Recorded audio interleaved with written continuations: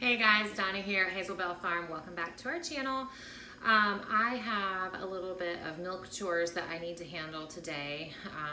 Kind of one of those things that doesn't happen every day, but happens on the regular. And I thought while I did that, I would bring you guys along and answer some frequently asked questions that I get from you guys and through social media. So to start with, I have to clear my space here in my milk room.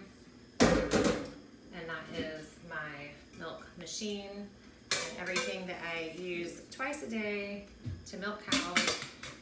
This is where it dries after I wash and sanitize. So I'm just gonna clear all of this stuff out. So the first question I get is, do you hand milk or machine milk? We machine milk.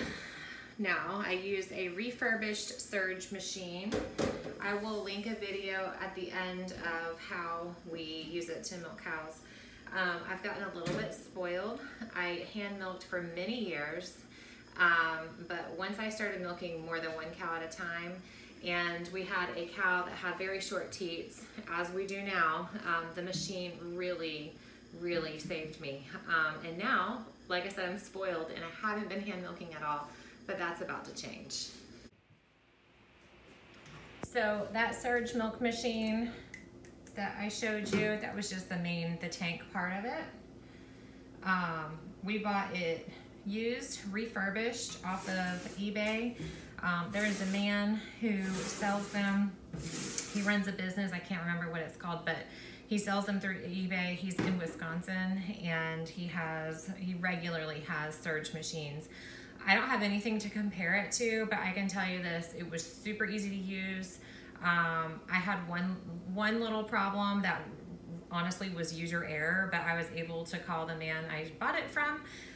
He helped me troubleshoot what was wrong and didn't make me feel like an idiot. It was super helpful, excellent customer service. He actually called me before he shipped it to ask about some specifications with my particular cows and you know, like teat size, so he knew like what size inflation cups to send me and which tank size did I prefer and what the different charges would be for that.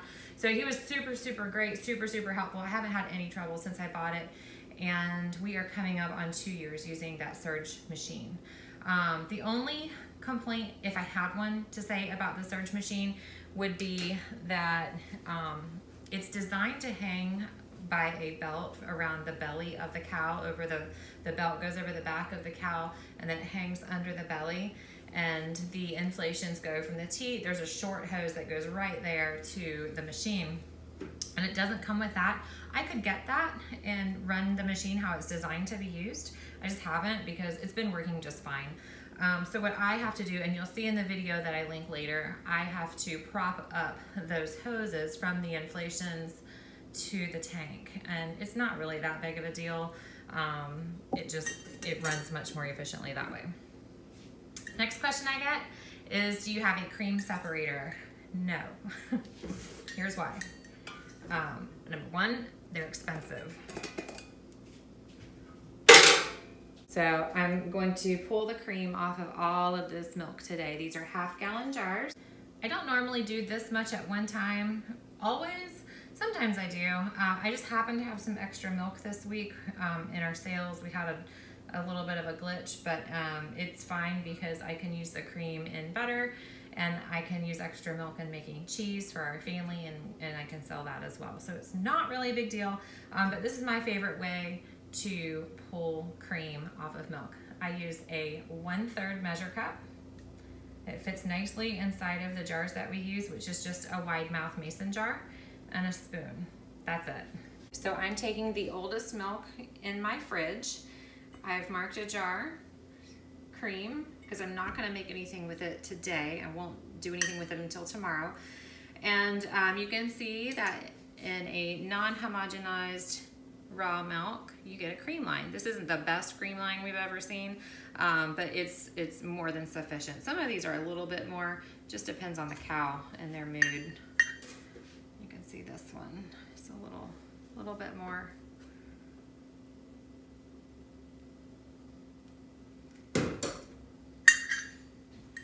So I'm just gonna sit here and scoop cream and drop it into this other jar.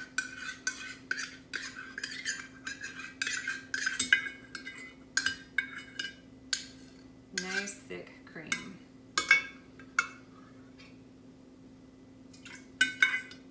I'm trying to get as little milk as possible. You can see the different coloration. That grayer color is the milk in there, but that's okay. A little bit is okay. So I'm pulling off the cream, that's the thick yellow part, and pouring it into my cream jar. I don't like extra gadgets in my kitchen. Although we're not in my kitchen, I probably would, I don't know if I'd use it in here. I'd probably use it in my kitchen.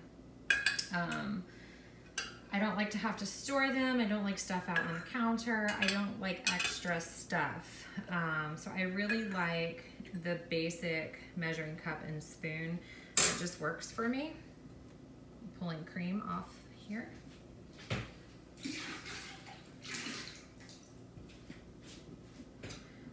Another reason is that separator, you have to bring your milk up to room temperature to be able to use it. Otherwise your milk will just turn to butter if it's cold.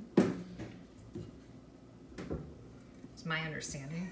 I don't have experience with it because I like this. So another question that I get pretty frequently is what kind of cows are you milking? And what kind of milk are we getting if we purchase? Legit questions.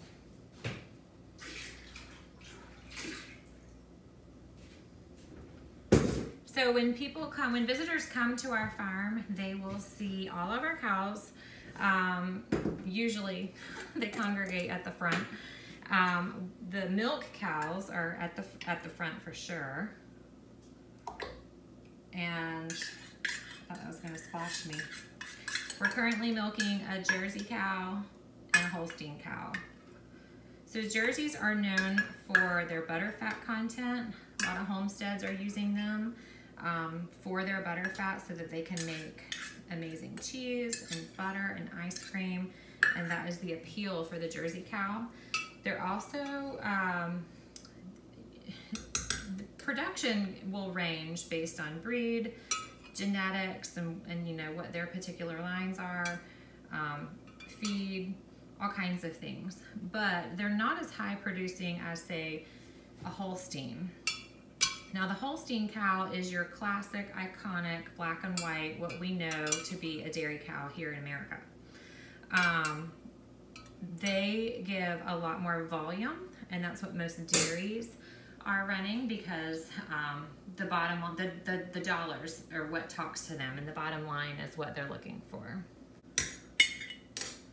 Now, we didn't seek out Dolly. We weren't looking to keep a Holstein. She kind of fell in our laps.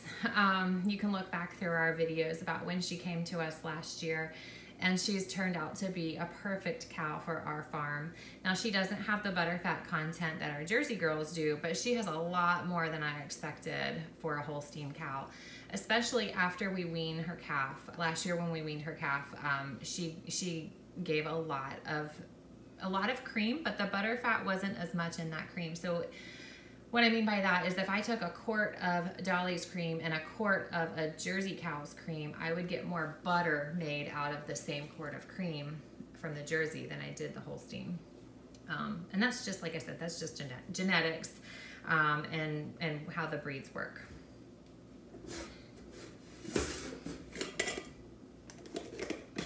So here is a ½ gallon of cream.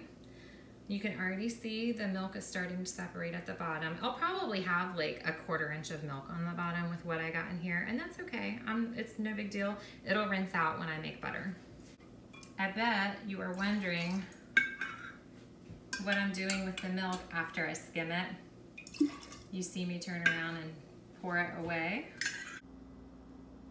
I'm pouring it into this bucket. Skimmed milk. We don't do anything with that skimmed milk usually.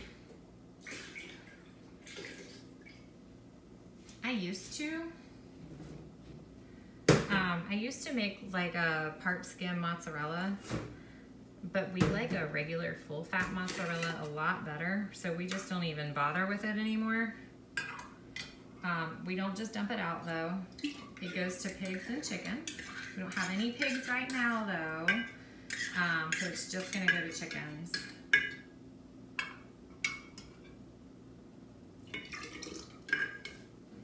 I've heard so many people on chicken groups, pages, Facebook pages and that, say that you can't give chickens dairy. I've had people tell me you can't give chickens dairy. Well, I'm here to tell you, my chickens love dairy. I don't know if the fact that it's raw makes any difference. I give them yogurt, I give them bad batches of cheese, I give them skimmed milk, I soak their feed in whey. Sometimes I just pour the skim milk right into bowls in their coop and they love it. I haven't had any trouble. I've heard it will give them the runs. I haven't seen that. I've heard they won't lay eggs. I certainly haven't seen that.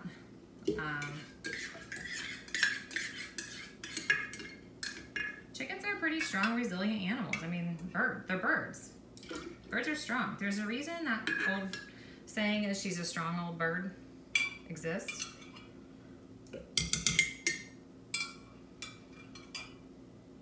I don't know if that's why or not, but it makes sense to me. So the next question that I get asked a lot when people are interested in buying milk from us and when they come to pick up from the farm is, well, if you have these two different cows, whose milk am I getting? Well, the answer to that is both, usually. In the mornings, I milk Dolly first. My tank holds 5 gallons, I think, on the milk machine. So I bring the tank in while she's still eating after I milk her. And I pour it into a 7.5 gallon stock pot. And then I go back out with the same machine and milk Willow, my Jersey girl. And she gives about 2 gallons per milking, so in her morning milking. And bring that in and pour it in the stock pot as well. So I'm using a stock pot as my bulk tank. So in the mornings, it's both milks mixed together. Now in the evenings, I'm only milking Willow. I don't milk Dolly in the evening. I'd let her calf have her all day long, so he gets all of the daytime milk. And then I separate them again in the evening so that I can get milk in the morning that she has produced overnight.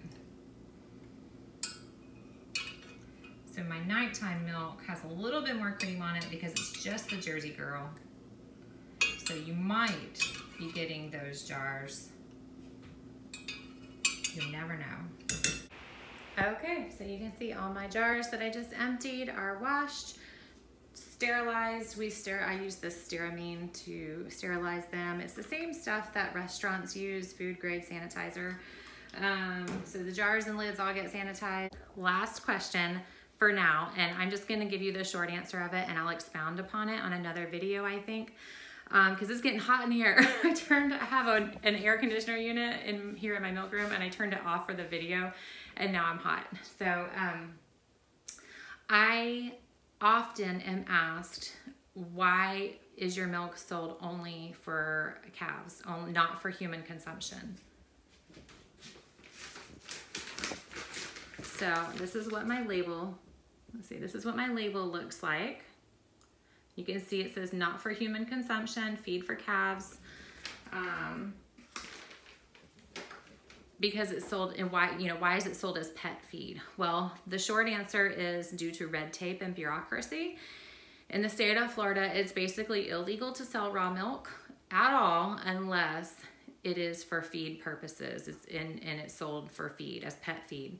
It's also illegal to sell materials as pet feed unless you hold a master feed license. The fine for that is a $5,000 penalty plus possible jail time.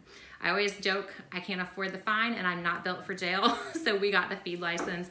We have to report how much we have sold quarterly to the state, and that's just a hoop that I'm willing to jump through in order to be able to sell raw milk to the general public. So I can't tell you what you can and can't do with it. I can tell you I raised my family on raw milk. We purchased raw milk before we milked cows ourselves, and we've never been sick from it.